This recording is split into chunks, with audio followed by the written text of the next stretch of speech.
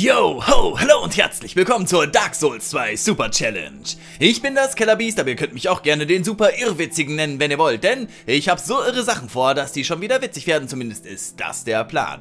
Ich spiele Dark Souls 2, aber nicht auf die konventionelle Art und Weise, das wäre ja langweilig, sondern ich habe mir eine Super Challenge zurechtgelegt. Und wie die aussieht, das sehen wir uns in diesem kurzen Video an. Dark Souls 2 ist euch zu einfach? Easy peasy? Ihr findet jeden Spaziergang im Park schwieriger als dieses Spiel? Nicht mit der Dark Souls 2 Super Challenge. Ich gebe dem Spiel den Kick in die Ass, der euch gefehlt hat. Alle 2 Tode wähle ich eine neue Herausforderung, die ich bestehen muss. Kein Schild, keine Heilung, keine Rüstung, keine Hoffnung. Kein Problem, keine Ahnung. Der Clou an der Sache: jede neue Challenge wird zufällig ausgewählt. Mit dieser Herausforderung checke ich aus, ob auf das Wörtchen schwer noch ein sehr passt. Und jetzt viel Spaß bei der Dark Souls 2 Super Challenge. Tja Leute, ich habe also überlegt, ich mache Dark Souls 2 noch ein kleines bisschen schwerer. Nicht, weil ich so gut in dem Spiel wäre, dass ich sonst unverletzt hindurchschweben würde, sondern weil ich einfach finde, dass Abwechslung Spaß macht. Und das ist doch mal eine ganz nette kleine Abwechslung. Ich habe übrigens Dark Souls 2 schon durchgespielt, deswegen habe ich mir auch die Super Challenge vorgenommen. Allerdings ist das schon einige Jahre her, dass ich das durchgespielt habe. Und die DLCs und auch die Scholar of the First Sin Edition sind mir bisher unbekannt. Das heißt, es gibt wirklich noch neue Elemente für mich und das macht es ja nochmal ein bisschen interessanter. Aber bevor ich jetzt hier groß weiterlaber, starten wir mal ein neues Spiel. Ursprünglich wollte ich die Super Challenge wirklich mit dem normalen Dark Souls 2 spielen, aber dann wurde ich darauf hingewiesen, spiel doch bitte die Version. Erstmal Story, Leute, es ist Storytime. You've seen it, maybe in a dream, a murky, forgotten land.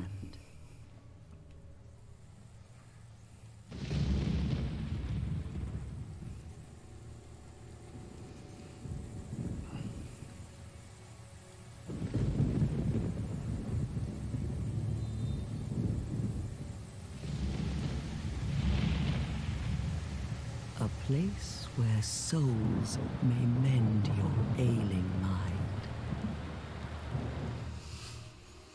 Ja. You will lose everything. Once branded, the symbol of the curse, an augur of darkness. Your past, your future, Your apple. your very light.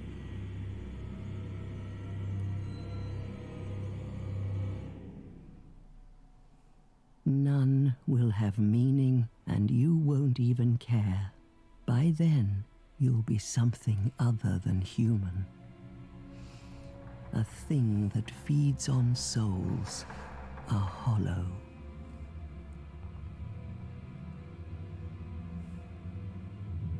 Long ago, in a walled-off land far to the north,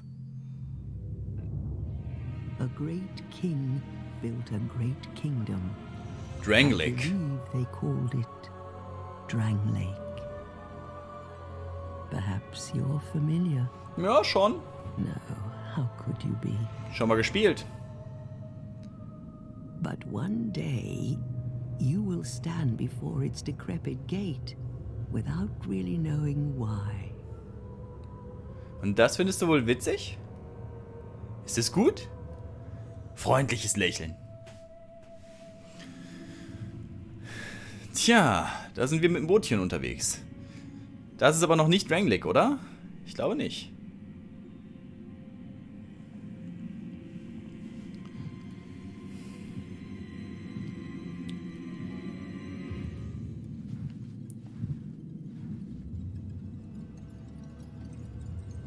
Glühwürmchen.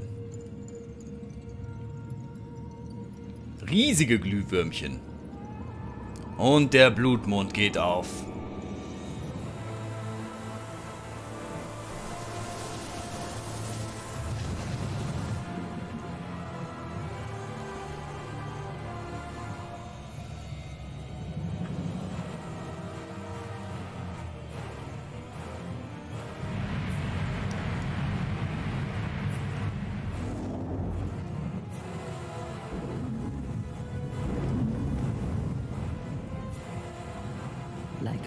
withdrawn to a flame. Your wings will burn in anguish. Spring nicht. Time Obwohl, sieht sicher aus. Kannst rein, das ist gut.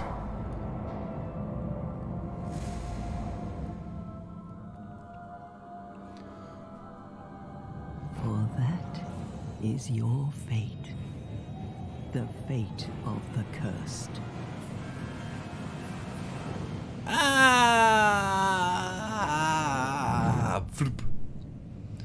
Tja, Leute.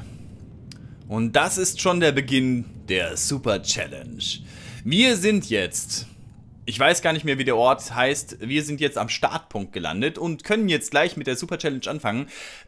Obwohl es jetzt wirklich um die Herausforderung geht, möchte ich solche Sequenzen nicht abbrechen und werde auch den ein oder anderen Dialog auf jeden Fall drin behalten. Nicht jeden, denn nicht jeder ist so wahnsinnig wichtig, aber ich möchte auch denjenigen, die Dark Souls 2 noch gar nicht kennen, das Spielerlebnis nicht einfach wegklicken, sondern ich möchte beides machen. Ich möchte einerseits die Story des Spiels, soweit man so versteht, würdigen und andererseits eben diese Herausforderungen so weit wie möglich bewältigen. Wir werden jetzt direkt mit der ersten Challenge anfangen. Vielleicht erkläre ich nochmal ganz kurz, wie das hier abläuft. Ihr seht jetzt, ich muss ein bisschen zu sagen... Oh, jetzt habe ich mich etwas gedreht, weil ich die Maus kurz brauchte. Da drücke ich mal ganz kurz hier in das Menü rein.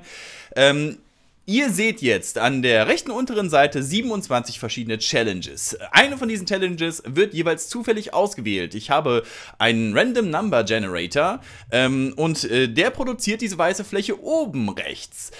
Dort wird gleich eine Nummer auftauchen, die würfel ich quasi aus und die Nummer sagt mir dann, welche Challenge ich bewältigen muss.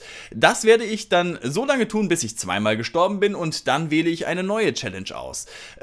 Ich bestimme also nicht selbst, welche Challenge ich bewältigen muss, sondern das ist völlig zufallsgeneriert und das macht es dann auch relativ spannend, hoffe ich. Also, ich werde jetzt direkt mal den Generator anwerfen und sagen, gebt mir mal eine Nummer.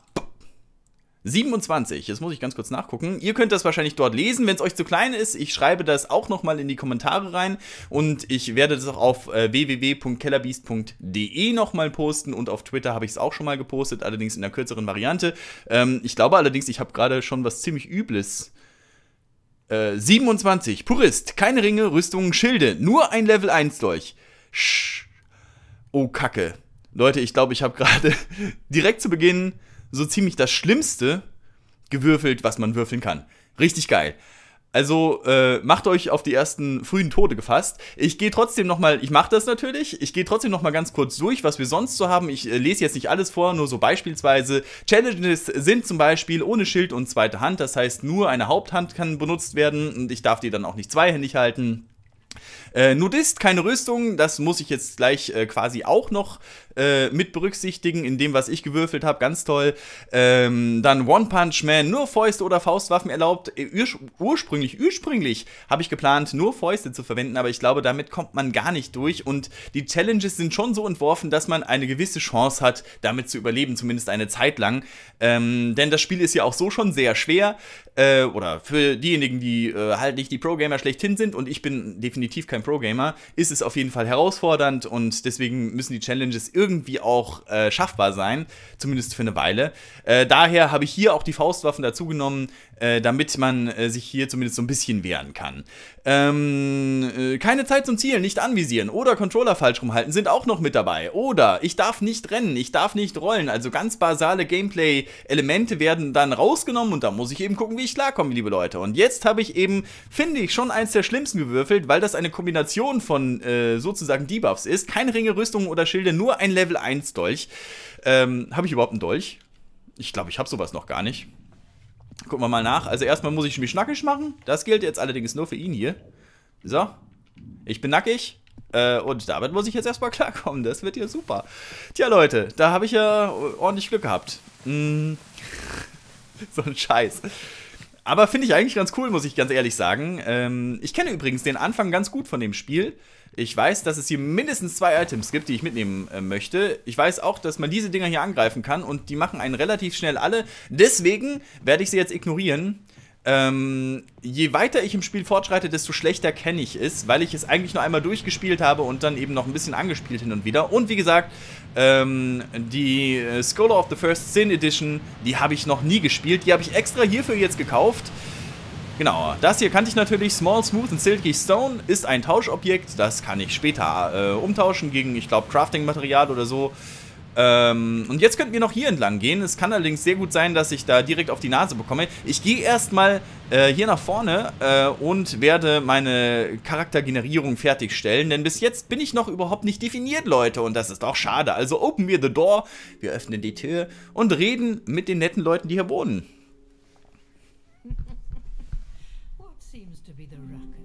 Ach, Entschuldigung, dass ich so reingeplatzt bin. Du bist auch nicht gerade eine Schönheit. It's an undead. Ja, du bist auch ziemlich nah da dran. An undead has come to play. Well, then look here. All the ones like you. You spoke to that kind old dear, didn't you? Kind old dear? Von wem redet die? Weiß ich jetzt gar nicht, ehrlich gesagt. You're finished. Du bist auch nah dran. Yes, you'll become one of them. Hollows prey upon men, feast upon their souls. This is the fate of the cursed.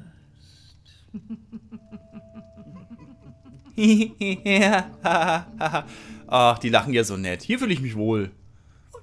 Wie unter Freunden. Mein Name ist natürlich Kellerbeast. Das werde ich jetzt auch eingeben. Wenn ich es eingeben kann. Moment. Kellerbeast. So. Das nehmen wir so. Muss ich, glaube ich, so bestätigen. Ja, so heißen wir. Ich hoffe, ich habe mich nicht verschrieben.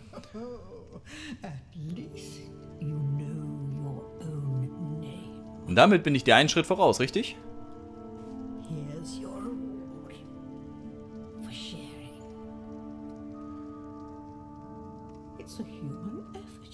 Ja, das ist ein wichtiger Gegenstand im Spiel.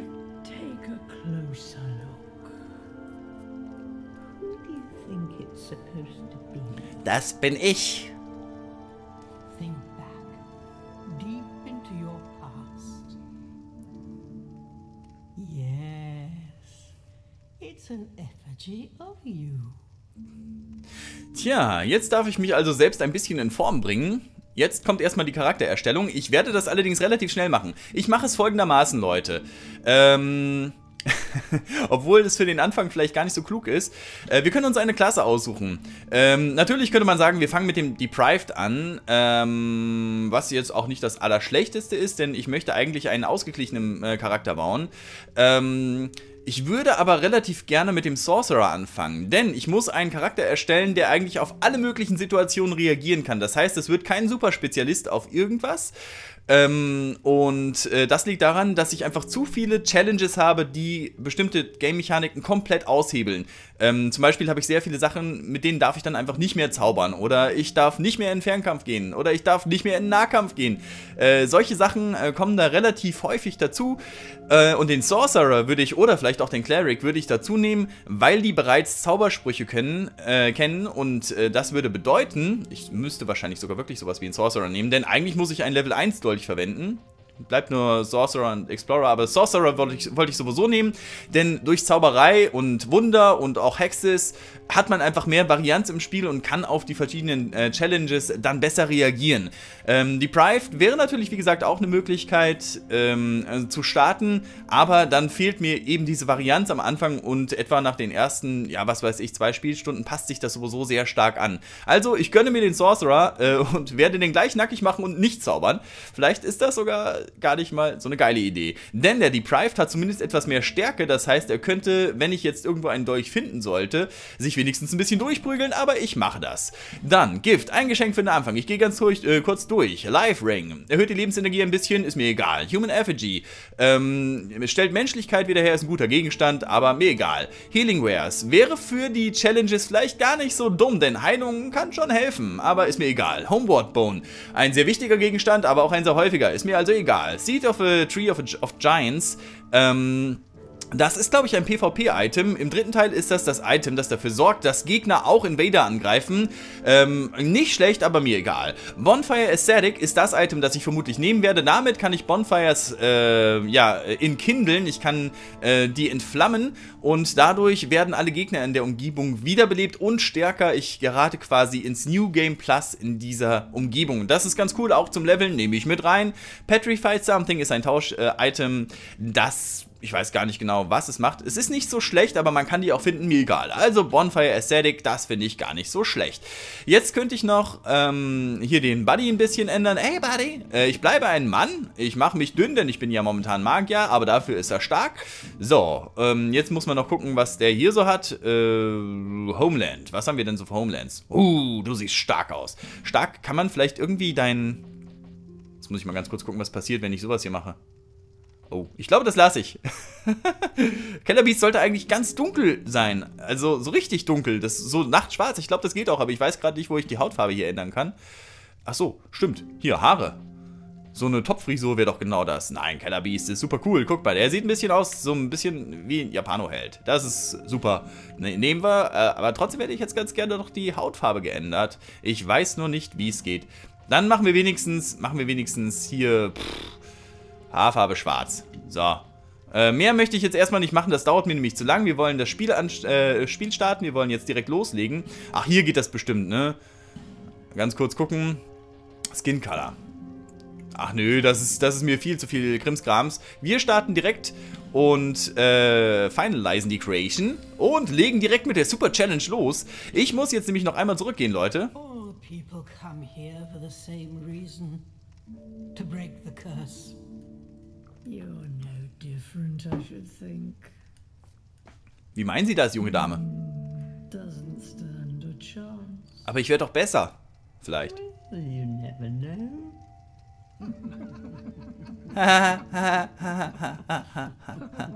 Ach, die lachen so gerne mit mir. Das ist wirklich so eine Gesellschaft, wo man weiß, alles nette Leute, da möchte man auch gerne länger bleiben.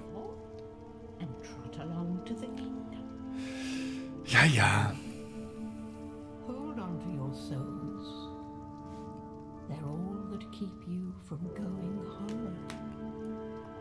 Oh, I'll fool you no longer. You lose your souls. All of them. Over and over again. Aber das ist doch gar nicht witzig. Ich glaube die veräppeln mich ein wenig. Ihr meint das gar nicht so komisch nett. Ja, die meinen das nicht nett. Okay, also jetzt können wir endlich loslegen. Ich darf allerdings genau das Zeug, was ich hier anhabe, gar nicht verwenden. Also weg damit und auch den Magierstab darf ich nicht verwenden. Ich habe leider nur die Erlaubnis, meinen Dolch zu verwenden. Ich werde jetzt trotzdem zurückgehen. Ich habe direkt am Anfang einen Gegner ausgelassen und das ist ein Troll. Und, tja, ich werde vermutlich keine echte Chance gegen ihn haben, aber ich möchte trotzdem gegen ihn kämpfen. Ich glaube, in der Seite hier ist trotzdem noch das Bonfire, mein neuer Speicherpunkt quasi. Und das werden wir natürlich verwenden. So. Also, wenn meine Vorgabe ist, ich darf nur einen Dolch benutzen, dann bedeutet das, ich darf zwar Items verwenden, also auch Wurfwaffen und so weiter, allerdings darf ich keine anderen Waffen verwenden, also keine Waffenslot-Waffen, wie zum Beispiel Langschwerter, Bögen oder auch Zauberstäbe. Das heißt, mir ist es gerade nicht erlaubt zu zaubern, obwohl ich den Magier gewählt habe, was natürlich schon eine relativ schwere Einschränkung ist, aber auf der anderen Seite... wer den Dolch nicht ehrt, ist den Stab nicht wert. Das hat schon meine Oma immer gesagt. So, dann, das hat sie übrigens nicht gesagt. Wollte ich gerne hier hingehen. Da ist genau das, was ich gerne bekämpfen möchte. Und zwar haben die eine relativ... Oh, Kacke. Das war direkt nicht so, wie ich es haben wollte. Wupp. Okay, hauen wir einfach mal drauf. Ich möchte gerne hinter ihnen geraten, denn dann macht er einen bestimmten Angriff, mit dem man ihn ganz gut loggen kann. Ja, genau den. Wenn wir hinter ihm bleiben, wechselt er zwar immer so ein bisschen, immer ein bisschen die Seite. Ja, jetzt müssen wir direkt wieder hier uns normal angreifen lassen. Das ist nicht so geil. Oh. So, direkt hier rüber. Natürlich klappt's nicht. Oh, und schon eine ordentliche Klatsche eingefangen. Na, das macht nichts. Das habe ich mir zwar anders vorgestellt. Bin ehrlich gesagt ein bisschen hängen geblieben. So, jetzt müsste doch eigentlich wieder... Er macht seine Arschattacke leider gerade nicht. Ah. Na gut. Können auch so mal draufschlagen. Boah, das war aber auch schon wieder haarscharf hier. Eigentlich will ich ja wirklich hinter ihn. Aber das will er gerade nicht so richtig.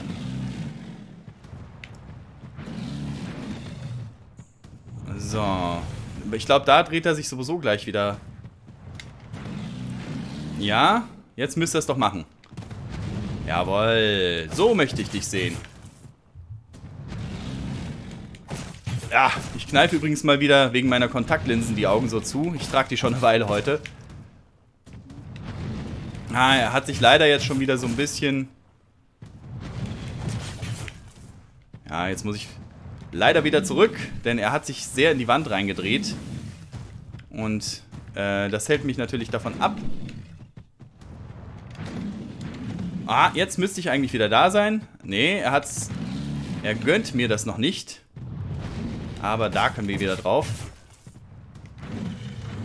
Die Iframes übrigens, also die Unverwundbarkeitsframes, sind in Dark Souls 2 abhängig von Statuswerten. In Dark Souls 3 ist das, glaube ich, nicht mehr so. Wow, hier war wieder ein bisschen viel Wand im Weg. Und weg hier. Und schön seinen Arschangriff abwarten. Jetzt ist er schon wieder hier in der... So, er ist besiegt.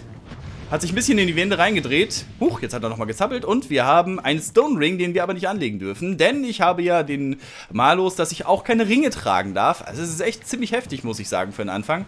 Aber ich habe es mir eingebrockt, jetzt muss ich es auch ausbaden. Die Suppe wird gelöffelt, bis ich zweimal gestorben bin. Und dann brocken wir uns eine neue ein. Das wird Spaß machen, Leute. Ich habe gerade gemerkt, ich könnte noch eine Challenge reinmachen. Kontaktlinsen nie wieder rausnehmen. Das brennt nämlich ganz schön in den Augen gerade. Aber muss ich durch. Das macht's nur noch spannender, Leute. Okay, wir sind nicht an dem Ding gestorben. Das macht mich ein bisschen glücklich. Sag mal, gibst du mir eigentlich irgendwas? Das ist ein Limbo. Aha.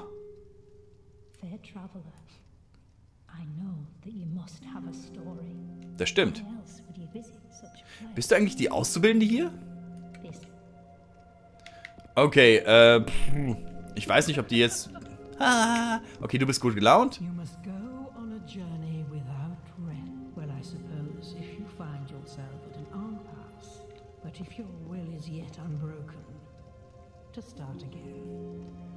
Ja, also man kann hier wirklich nochmal zurückkommen. Und ich glaube, man kann die sogar umbringen, die Tussis. Die älteren Damen, die freundlichen älteren Damen. Aber ich weiß nicht ganz genau... ob das irgendwas bringt. Jetzt mache ich es natürlich erstmal nicht, denn wir brauchen sie im Augenblick noch. Es gibt, glaube ich, noch irgendwas, was man hier tun kann, habe ich aber lange vergessen. Wir sind jetzt im Tutorial-Gebiet, Leute.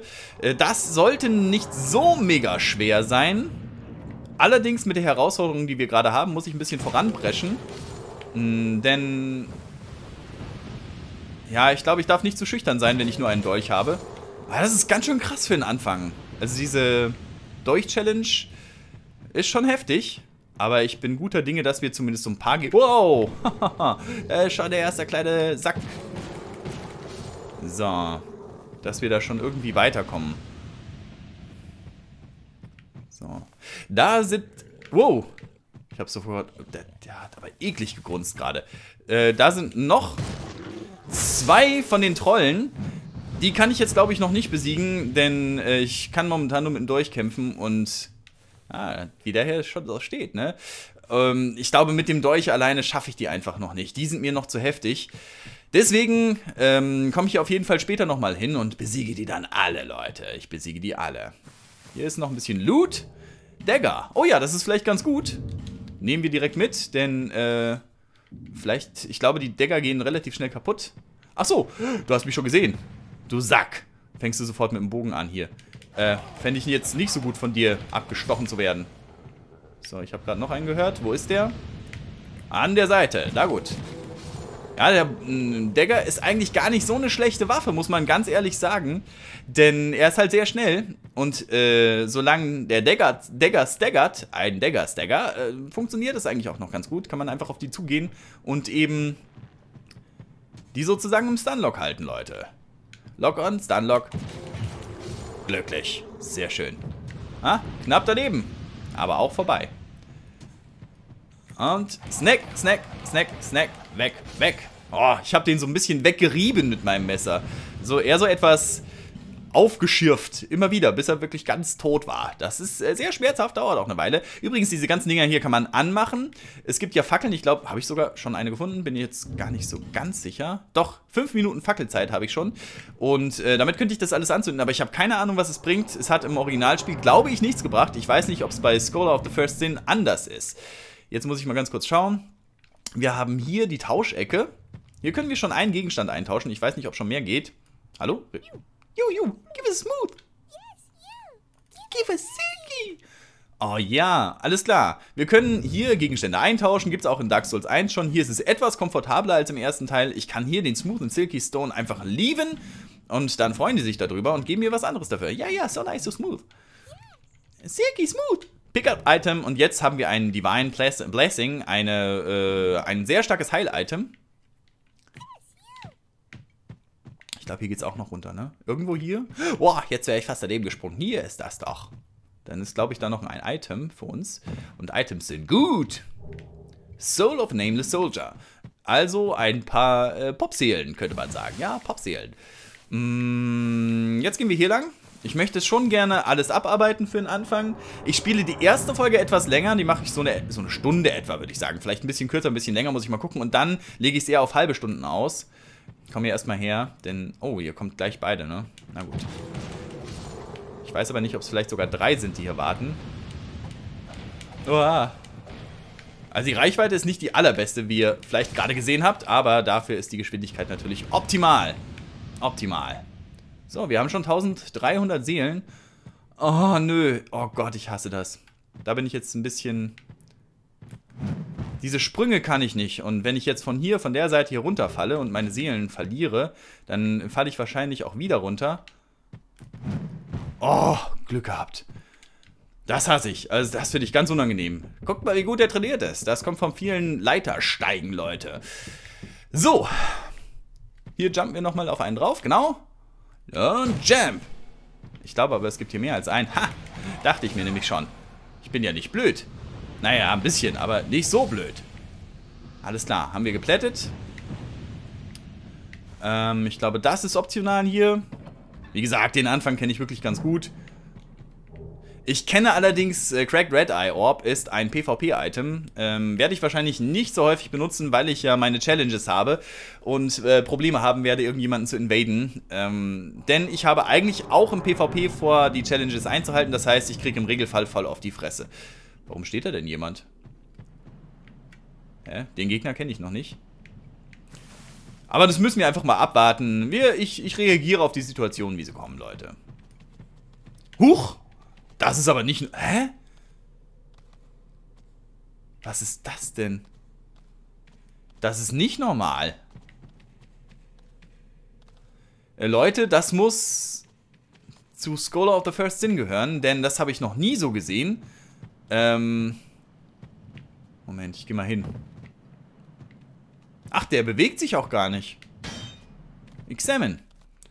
A statue blocks your way. Okay, also eine Statue blockiert meinen Weg. Ich komme da nicht durch. Und ich weiß auch, da braucht man einen Frequent, Krams. Irgendein Zeug braucht man. So ein Stöckchen braucht man. Das muss man draufhauen, dann wird der, glaube ich, in einen Menschen zurückverwandelt. Oder was auch immer er war. Das heißt, ich muss später hier zurückkommen. Eigentlich gibt es da nur diese beiden Trolle und eine Möglichkeit, sein Geschlecht umzuändern. Und das stimmt wirklich, Leute. Aber es scheint so, als hätte man hier noch ein bisschen was geändert. Das finde ich eigentlich ganz cool. Also muss ich später nochmal zurückkommen. Dann kann ich jetzt weitergehen hier an dieser Stelle. Und gucken, welche Feinde mich als erste umbringen. Krass. Also es ist schon eine krasse Änderung, muss ich sagen. Ich war jetzt ganz... Also auch, dass dahinter dann Basilisken sitzen, die nicht gerade ganz schwache Gegner sind, sondern schon irgendwie gefährlich. Gerade in dem Spiel sind die, glaube ich, relativ gefährlich noch. Im ersten sind sie am gefährlichsten, aber... Majula, unser Hub. Hier haben wir alle unsere Charaktere, die wir im Laufe des Spiels zusammensammeln, alle die NPCs, die uns helfen oder vielleicht auch verraten. Das weiß ich gar nicht so genau, ob es hier in dem Spiel auch Verräter gibt. Divine Blessing. Sehr schön, noch ein Heil-Item. Es gibt jetzt unterschiedliche Wege, die wir entlanglaufen können. Wir könnten hier oben entlang. Da ist noch ein NPC, glaube ich. Den werde ich mal versuchen zu treffen, wenn das nicht auch geändert wurde. Aber nur ganz kurz, denn hier geht es erst sehr viel später weiter. Und es gibt hier eine Quest für ihn, aber ich weiß nicht genau, wie man sie aktiviert. Denn Quests in Dark Souls sind für mich immer... ich will nicht sagen ein rotes Tuch, denn eigentlich machen sie Spaß, aber ich versau sie alle. Gotta mess them all up. So, hier. Noch nicht. The way under is all blocked up, you see, by this god-awful statue. Heavens above. Who thought it a good idea to pit it there? Oof, I'm in quite the pickle now. I'm in quite a pickle now. Also er hat Akne-Probleme. Was er aber eigentlich gesagt hat, ist, dass eine Statue den Weg da blockiert, deswegen kommt man da nicht weiter. Und auch da brauchen wir eben dieses Frequent, ich weiß nicht mehr, Branch of Your oder so heißt der. Also ein Item, mit dem wir Steinstatuen auflösen können. Nicht auflösen, erlösen können von ihrer Versteinerung. Und das wird noch ein bisschen dauern, bis wir so ein Item bekommen. Ich weiß es ehrlich gesagt nicht mehr, wo es das erste davon gibt. Ich weiß nur, dass es nicht das erste Item ist, das man in die Finger bekommt. Jetzt werde ich mich vor lauter Verzweiflung den Abgrund runterwerfen. Vielleicht den hier? Ja, doch, mache ich. Ah, ich bin nicht tot. Natürlich kennen das die meisten von euch auch. Es gibt hier mehr oder weniger versteckte Items. Es gibt einen Morgenstern, es gibt einen Cleric Sacred Chime. Das ist ein Miracle-Item, also zum Casten von Miracles kann ich noch nicht. Dürfte ich jetzt auch gar nicht einsetzen. Und jetzt haben wir noch Binoculars gefunden, also Ferngläser, mit denen können wir theoretisch mit Zaubern snipen. Das klappt mehr oder weniger gut. Ich glaube, hier ist das erste Level, da gehen wir heute auch noch hin. Aber vorher müssen wir uns nochmal in Majula umsehen, denn hier gibt es noch einiges zu tun. Und es gibt vor allem noch einiges zu looten, Leute. Bonfire lit. Also, das ist unser Hauptbonfire. Es ist gut, dass wir hier das mal angezündet haben. Attune Spells könnten wir machen, aber wir haben nur die Spells, die wir haben. Also, ich finde das ganz gut mit den Spells. So, und das ist unsere Firekeeper-Dame, die Tussi. Die sorgt dafür, dass wir aufleveln können. Bin ich. Nein, ich bin Monarch. Ich bin Schokoriegel. Ja.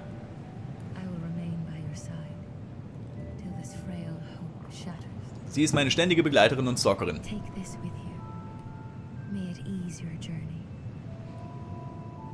Oh, stimmt ja. Ach, ich hatte ja noch gar keinen Estus Flask.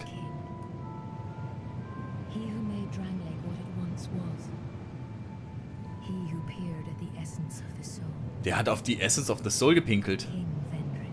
Das ist ja ein Ekel. King Vendrick, you may level up by the power of the Emerald Herald. Das ist... Ist sie das? Ich dachte, die ist ein Firekeeper. Ach nee, das war im dritten Teil.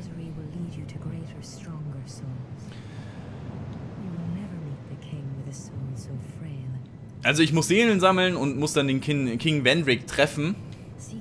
Am besten zwischen die Augen. Ich brauche 4 große Seelen dafür. Ich glaube, es gibt sogar 5 eigentlich. Und sie hat gerade gesagt, ihre Seelen werden als Bacon dienen. Als Schinken. So, aber du sollst...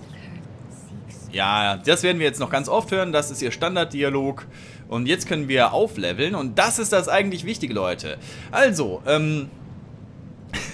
ich habe jetzt so ein bisschen das Problem, dass ich zwar den Magier genommen habe, aber ich kann eigentlich nur den Dolch benutzen. Bevor wir jetzt mit Zauberei weitermachen, werde ich so ein paar Grundwerte steigern. Ich kann nur einmal aufleveln, das ist ja blöd. Stärke brauche ich so viel, dass ich ein Langschwert tragen kann. Oder, ja, Langschwert, irgendwas in der Richtung. Kurzschwert würde vielleicht auch reichen. Ich möchte auch in den Nahkampf gehen können, deswegen werde ich das ein bisschen hochleveln. Also so im 10er-Bereich brauche ich, glaube ich, sogar Dexterity, das weiß ich nicht mehr ganz genau. Faith werde ich dann auch steigern, denn ich möchte ja möglichst vielseitig sein und auch Hexes einsetzen können. Das heißt, ich werde keinen reinen Intelligenzcharakter bauen. Aber wir brauchen auch Vigor, Endurance und Vitality und deswegen, ja, wir brauchen eigentlich alles. Und deswegen setzen wir jetzt genau einen Punkt da rein. Zack. Und damit ist es auch schon vorbei. In Stärke. Klingt jetzt erstmal nicht so schlau, aber wir brauchen so ein paar Grundwerte einfach. Da komme ich nicht drum rum. Mache ich lieber jetzt als irgendwann später. Die Unterschiede sind für den Anfang sowieso noch nicht so stark spürbar. Also in meinen Augen. Da werden bestimmt einige von euch professionelleren Spielern sagen, hey, das stimmt überhaupt nicht, der Anfang ist das Allerwichtigste. Denk mal nach, was du da sagst. Ja, du bist ein Captain Obvious.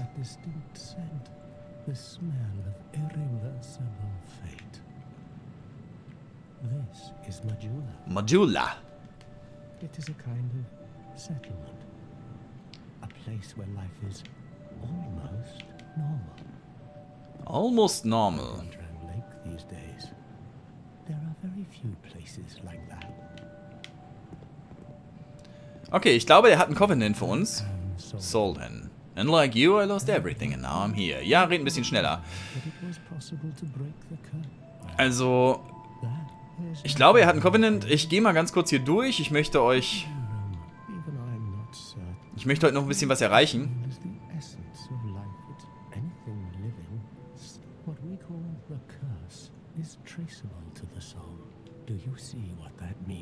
Ich habe keine Ahnung, wovon du redest. Ah, er ist ein Philosoph auf jeden Fall. Das ist der wahre Fluch. Der wahre Fluch ist, auf dieser Erde wandeln zu müssen. Das ist eine wichtige Information. Wir brauchen 4 große Seelen. Die müssen wir von den 4 großen Bossen uns zusammensammeln. Ja. Okay.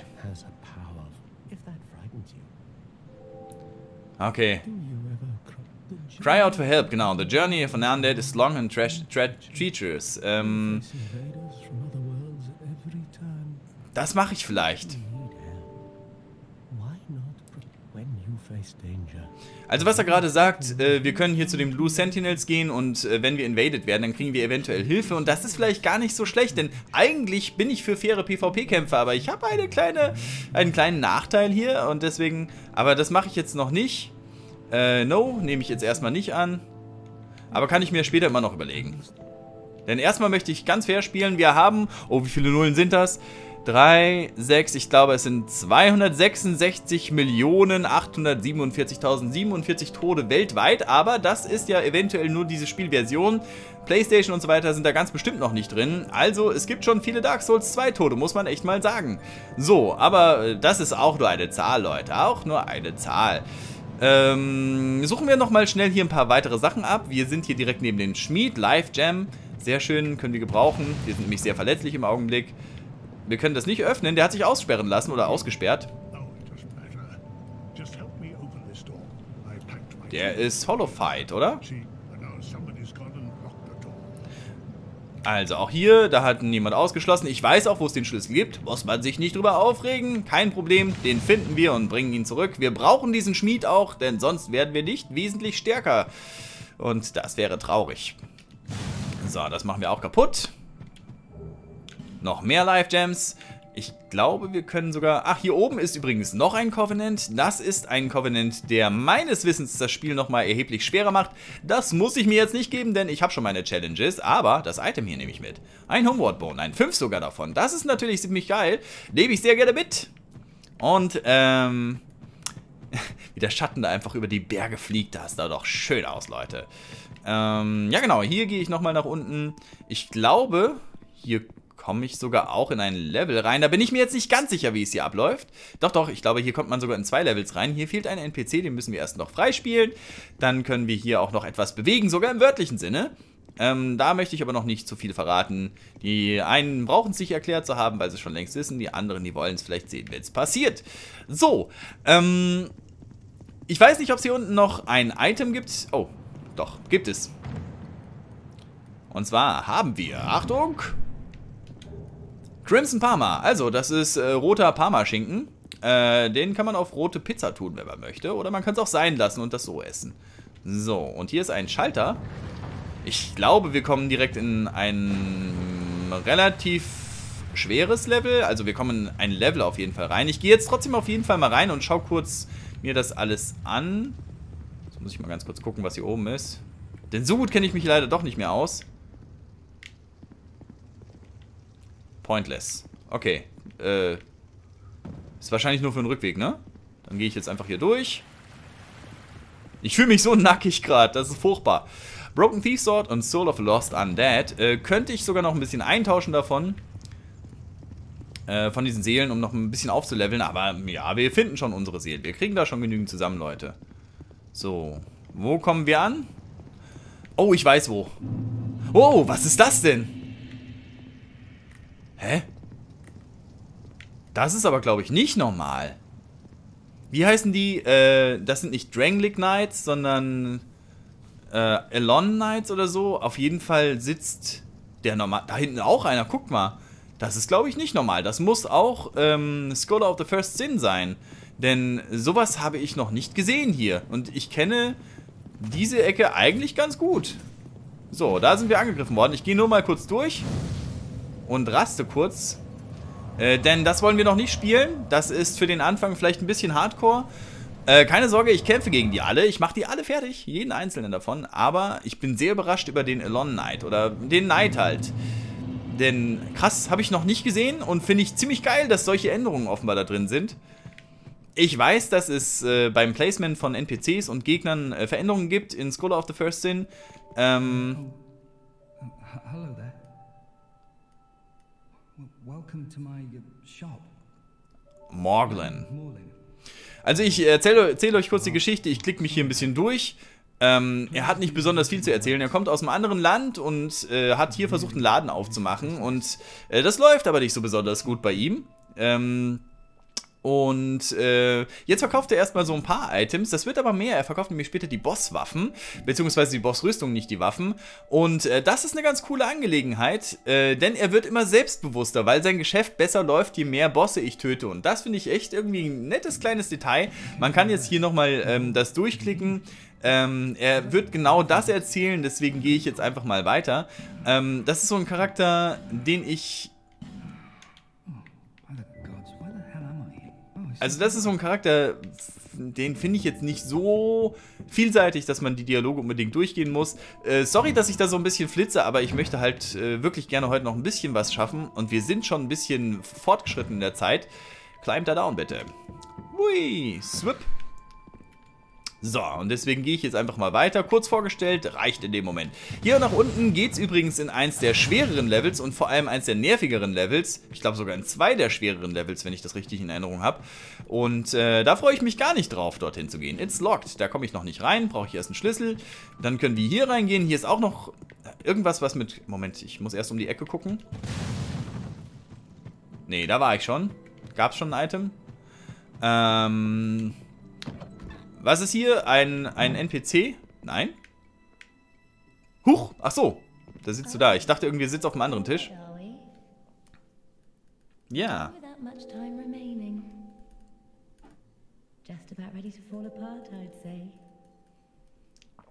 Auch nicht sehr nett. I'm catting with the chat. Ja, ich bin ready. Oh yes. You may call me Shalquar, enchanté. Okay, alles klar. So, what did you want anyway? Ich würde gerne irgendwas kaufen. Ich glaube, bei der kann man Ringe kaufen.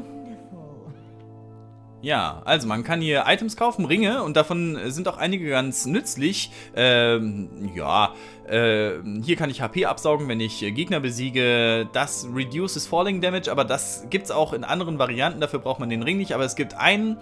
Ja, hier, can hear the voices of foes. Das ist ein wichtiger Ring für ein bestimmtes Level und deswegen muss ich den irgendwann kaufen. Den Rest lasse ich erstmal hier. Nein, mir hat nichts gefallen von dem, was du mir angeboten hast. Da hat sie sich gerade so ein bisschen drüber pikiert. Wir könnten jetzt hier auch unseren Covenant verlassen, also unsere Sekte. Ja, das heißt in Wirklichkeit Sekte. Aber wir sind noch keiner beigetreten, deswegen können wir das hier nicht tun. Und wir können auch nochmal mit ihr reden.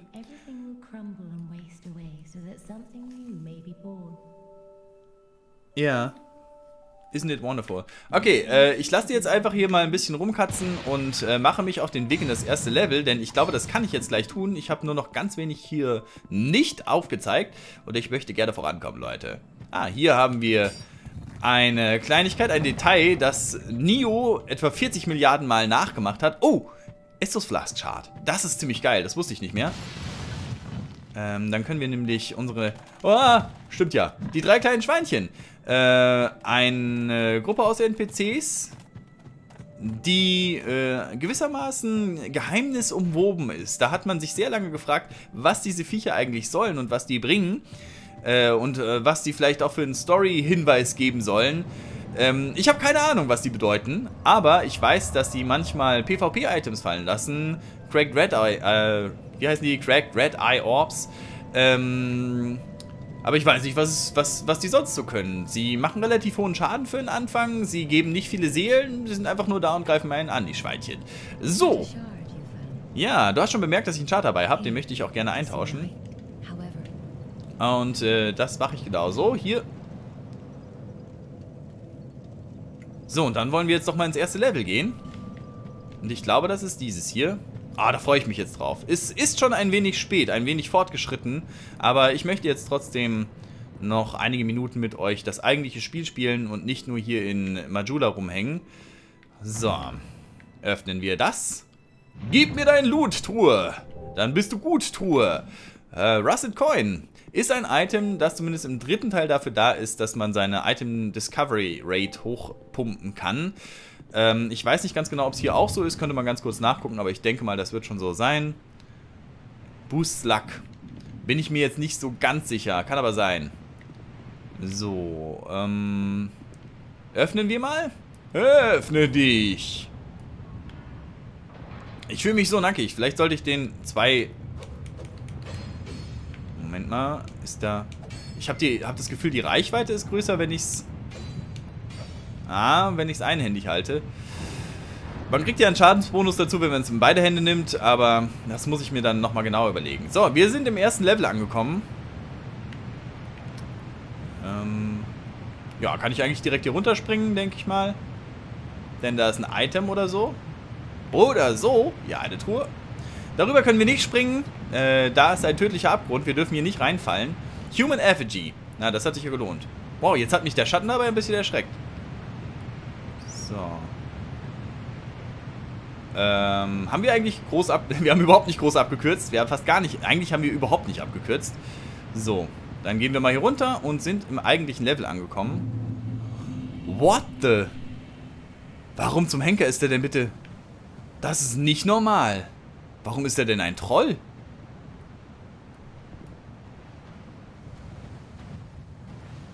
Das ist ursprünglich nicht im normalen Spiel. Die haben da tatsächlich einen Troll dazu gesetzt.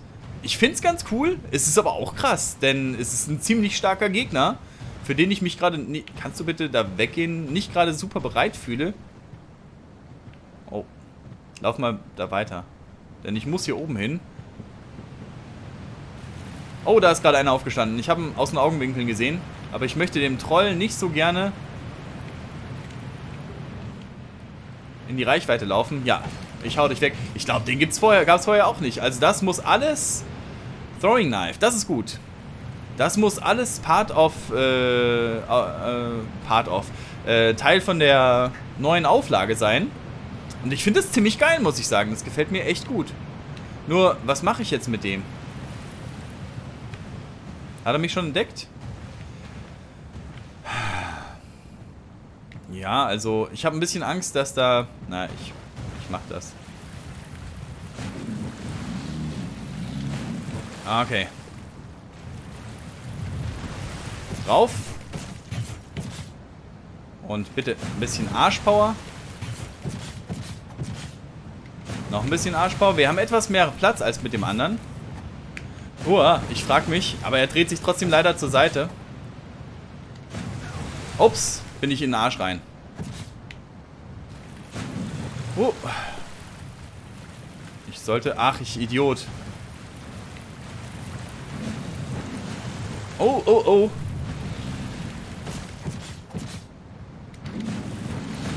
Oh, Mann.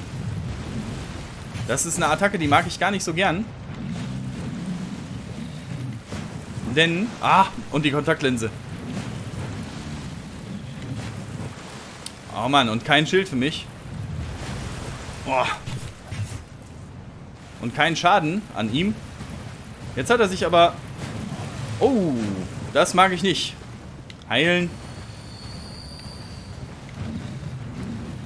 Ja, okay. Gerade will man mir seinen Arsch nicht zudrehen. Macht nichts. Er macht nicht so viel Schaden bisher. Es sei denn, er gibt mir die Schelle und da haben wir die Arschattacke. Er hat aber auch wirklich einen gut gepanzerten Arsch. Oh, anstrengend. Leider keine Ausdauer mehr, aber das macht nichts. Oh, wir verbrauchen echt verdammt viel Ausdauer beim Ausweichen. So, du bist besiegt. Also krass, einfach mal so einen Troll hier reingebaut. Aber wir können hier auch gleich speichern. Oh, komm her. Das war schon relativ spannend. Achso, ich muss jetzt auch noch hier mal meine Items bereit machen. Das finde ich super geil, dass die es reingebaut haben. Also es ist echt keine Beschwerde, aber es ist auch wirklich krass. So, was willst du? Ach, ich logge den jetzt mal eben hierher. Ich frage mich, ob der respawnt. Denn hier drüben ist irgendwo... Moment, wo ist das? Ach, ich bin noch gar nicht weit genug. Hier drüben ist irgendwo der Speicherpunkt. Also das Bonfire. Und das brauchen wir natürlich schon so ein bisschen. Denn sonst wird's heftig. Wir haben jetzt gleich schon die erste schwierige Stelle. Und wir haben gerade gemerkt, was hier so der Ton ist, der angegeben wird. Der ist tatsächlich wieder da. Echt krass. Das ist echt krass. So, du bist weg. Ich probiere mal eben mit 2 Händen. Ich kann sowieso momentan nichts anderes machen. Den möchte ich gerne noch töten, den Troll lasse ich aber. Ja, es macht schon mehr Schaden. Oder es war ein schwächerer Gegner. Kann auch sein. So, hier ist irgendwo ein Bogenschütze. Warum? Hä, wo sind die denn alle?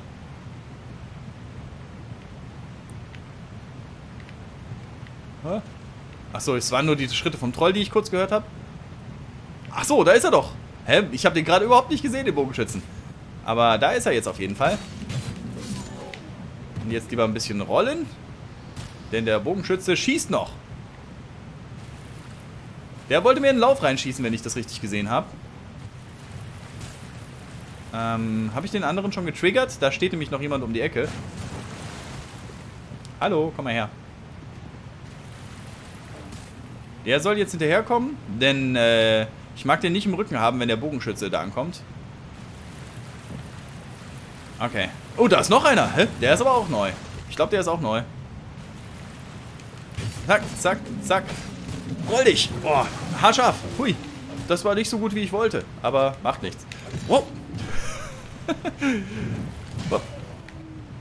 Okay. Dich zuerst. Ich habe ehrlich gesagt gehofft, dass das noch in der Reichweite ist. Sonst hätte ich da so nicht gekämpft. Und ich lasse mich nochmal von diesem blöden Vieh treffen. Bogenschütze. Du bist doch wirklich auch ein Schweinehund. Egal. Rennen wir zum Bogenschützen hin. Und bringen ihn um. Und da steht schon... Ah, Ausdauer. Was mache ich denn gerade hier? Das ist ja nicht zu fassen. Also ich bin es auch nicht gewohnt, zweihändig zu kämpfen. Und die Ausdauer geht, glaube ich, schon etwas schneller weg, oder? Kann das sein? So. Okay. War jetzt nicht so schlimm. Aber auch nicht... Hä? Ach so. Ich glaube, da ist nur jemand aufgestanden, der früher hier lag. Der greift einen sonst eigentlich an. Naja, aber macht nix. Soul of a Lost Undead. Ein paar mehr Seelen können nicht schaden. Wir haben jetzt aber schon wieder 2000, weil wir eben einen zusätzlichen Troll erlegt haben. Finde ich ganz geil. Also so zusätzliche Bosse, nicht Bosse, so zusätzliche Gegner sind schon eine ziemlich coole Sache. Und jetzt wird es, glaube ich, nochmal knifflig. Ich glaube aber, ich nehme jetzt den Dolch erstmal so. Der ist noch nicht zu beschädigt. Ich bin auch noch nicht zu beschädigt. Ich nehme nochmal einen Live-Jam. Ich glaube, so wertvoll sind sie am Ende dann auch nicht. Und ich bin schon ein wenig verletzt. Und hier wartet auch so ein... Hier sollte eigentlich so ein Alone Knight warten. Also so ein Ritter, wie wir jetzt in dem anderen Gebiet getroffen haben. Der ist jetzt aber, ich sehe ihn zumindest gerade nicht da. Erstmal das Item. Und hier sind auch sonst ganz viele Gegner. Stehen die auf? Ja, tun sie. Ja, so wird es natürlich nichts. Oh, du Arsch. Ich bin doch ungerüstet. Ja, ich glaube, da müssen wir ein bisschen vorsichtig sein. Ah, das zweihändig macht schon einen Unterschied, glaube ich. Hier, ist noch einer aufgestanden? Ich glaube, die stehen alle auf, hä? Alles klar, der ist auch auf. 2 auf einmal, macht aber nichts. Das schaffen wir noch. Und Smack. Roll dich. So, weg. Wow. Du linker Hund. Wo kommst du denn plötzlich her? Ja, ich lasse mich momentan zu oft in den Animationen catchen. Aber da die Gegner noch keinen großen Schaden machen, ist das schon okay. Ich kann einfach häckseln, wie ich möchte. Ja, du bist ein Arsch. Zu dir muss ich auf jeden Fall noch hin. Es sind, glaube ich, viel mehr Gegner als sonst. Kann das sein? Broken Straight Sword. Okay. Ich glaube, ich gehe lieber erst dort hoch. Und der schießt doch normalerweise runter. Das ist aber auch, glaube ich, normalerweise ein anderer. Also, es ist alles ein bisschen anders. Finde ich aber wirklich cool. Ich gehe jetzt mal hier hoch. Ich versuche es einfach. Oh. Au. Oh, das macht richtig Schaden. Sonst kommt da doch niemand runter, oder? Krass. Kommt der mir einfach entgegengeklettert. Da müssen wir auch noch rüberspringen. Das geht von hier aus. Sieht nicht so aus, aber es geht. Und das darf ich nicht vergessen. Eigentlich sollte ich das am besten sofort machen. Aber es kann auch sein, dass ich dabei verrecke. Und das möchte ich gerade nicht. Ja, ich nehme jetzt einfach mal eine Treffer Flask. Was soll's. Warum der Geiz, Leute? Hä? Hier muss doch... Es ist alles anders. Es ist komplett anders, als man es kennt. So, Soul of a Nameless Soldier. Und den will ich, wenn möglich... Ah, ach nö, jetzt ist er nur runtergefallen. Das ist nicht so gut. Hup. Short Sword. Das könnte uns nützlich sein. Könnte sich als nützlich erweisen. Von welcher Seite gehe ich jetzt dahin? Ach Mann, du Arsch dort unten. Warum bist du nicht gestorben? Ich wollte dir eigentlich in den Rücken pieksen. Aber er hat sich erst gar nicht umgedreht und dann zu schnell. Ich gehe hier runter. Wenn ich runterspringe, habe ich ein bisschen Angst, dass ich von ganz vielen aufstehenden Viechern umzingelt werde, die mich dann in kürzester Zeit niedermachen. Und deswegen gehe ich lieber hier hin und versuche sie einzeln zu machen. Scheiße, ich weiß einfach nicht, wer hiervon noch aufsteht. Du wahrscheinlich. Oh, die halten einfach ein bisschen mehr aus, als ich gerne möchte. Ich höre mehr als... Ich höre relativ viele Schritte. Ist das alles er? Ah, sieht so aus. So, zurück. Oh. Der Sack. Das möchte ich nicht so gern. Oh, ich habe mich schon tot gesehen. Ich weiß nicht, was das für einen Schaden macht, diese Dinger. Ja, der Nackedei mit dem Dolch. Der ist unterwegs und tötet alles. Ein bisschen Rüstzeug. Das ist schon mal schön. Nochmal. Oh, jawohl. Backstab. War zwar keine Absicht, ist aber eine coole Sache. Ein Schild. Darf ich auch nicht benutzen im Augenblick. Human Effigy. Oh, das ist cool. Komm. Jawohl. So muss das laufen. Das nehmen wir auch mit. Wie viele sind denn noch hier? Ich habe den Eindruck, das sind 10-mal so viele wie normalerweise. So, du bist weg. Du stehst doch sicher auch noch auf. Jawohl. Oh, das war anders gedacht. Und du? Ich meine, gibt alles Seelen. Warum denn nicht? Der Guy ist at risk. Aber ich habe noch einen. Sehr gut. Stehst du noch auf? Nein. Stehst du noch auf? Nein. Wir haben sie alle, glaube ich. Sehr gut. Jetzt müssen wir noch den Sprung wagen, denn sonst vergesse ich den komplett. Dass das allerdings ein Ritter hier nicht mehr ist, das wundert mich wirklich. Hup. War wahrscheinlich doch, hat locker gereicht. Krass. Soul of a Nameless Soldier und 10 Wurfmesser. Sehr schön. Das ist richtig gut. Jetzt könnten wir natürlich uns heilen, aber dann sind die Gegner alle wieder da und dann wäre alles für die Katz. Hätte nur ein paar extra Seelen gegeben. Das ist es nicht wert. Nö, nö, Leute, wir machen genau hier weiter. Und töten noch ein bisschen was. Und zwar hinter diesem Nebelportal. Es ist kein Boss dahinter, zumindest im normalen Spiel nicht. Ich will jetzt zwar nichts Falsches vorhersagen, aber normalerweise sollte hier kein Boss dahinter sein. Und ich schätze mal, die Änderungen sind dann auch nicht so groß im Spiel. Hallo.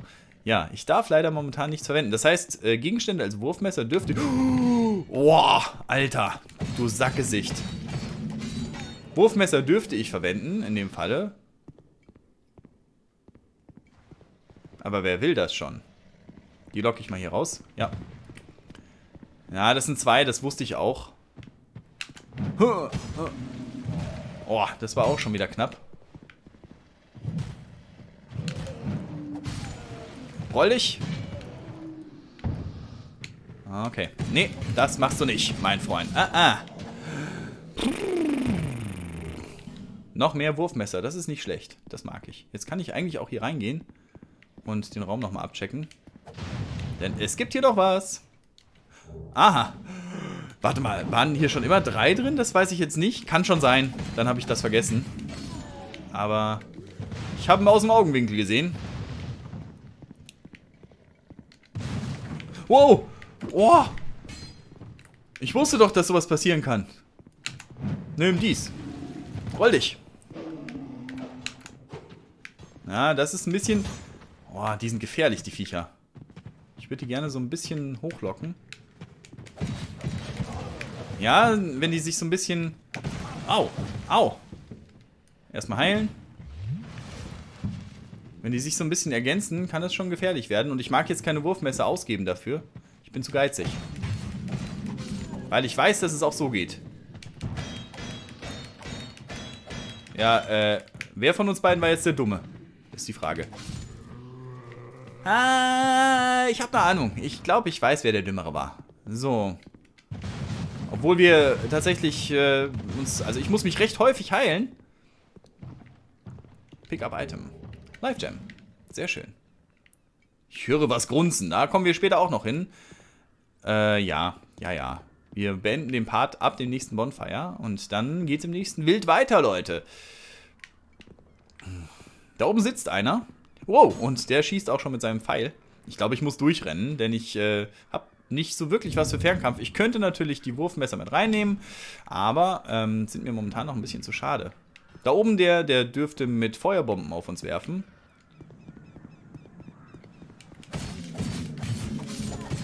Oh, wow, fast in die Feuerbombe rein. Ich habe ein bisschen Angst vor der nächsten. Ich muss den im Blick... Da ist auch noch gerade... Da ist gerade noch irgendwie ein Bogenschütze unterwegs. Der, glaube ich, im normalen Spiel auch nicht da ist. Okay. Was machen wir jetzt mit dem Bogenschützen? Okay. Rauf, rauf, rauf, rauf. Und... Ja, ich glaube, ich springe runter. Und dann... Boah! Du Sackgesicht. Da habe ich ihn leider... Boah, der ist aber wirklich ein Sackgesicht. Jetzt wäre ich fast gestorben. Njom, lecker. Was mache ich jetzt mit dem? Wo ist er? Da. Soll ich dich umbringen oder soll ich dich... Nee, ich lasse dich. Das ist, glaube ich, Verschwendung von Ressourcen jetzt. Trotzdem, krasser Typ. Es müsste eigentlich hier hinten noch einer sein. Der hat mich, glaube ich, noch nicht angegriffen. Nee, doch nicht. Ich bin komplett unsicher. Oh, ein Buckler. Das ist schön. Ein Schild. Zum Kontern, glaube ich. Oh. Krasser Scheiß. Also, ich bin völlig verwirrt darüber, welche Gegner wann, wo auftauchen. Weil es einfach komplett anders ist als das normale Spiel. Hier hinter ist jetzt, der kommt ja auch schon viel früher, oder? Ist jetzt das nächste Bonfire. Und das schaffen wir auch ohne zu sterben. Hoffe ich zumindest. So, keine Ausdauer mehr gehabt. Ist aber auch nur einer. Jo, Leute, Witching Urn. Eine Urne. Ich weiß nicht genau, was die macht. Hier müssen wir dann das nächste Mal runter. Da gibt es nämlich noch einige Items, die wir holen können. Und ich glaube, es gibt da unten noch das Feuerschwert, aber ich weiß nicht, ob das... Doch, das ist der Weg dorthin. Aber jetzt erstmal haben wir es zum ersten Bonfire geschafft. Ist das geil? Ja, das ist super geil. Und hier haben wir auch den Händler. Mit der rede ich vielleicht nochmal ganz kurz.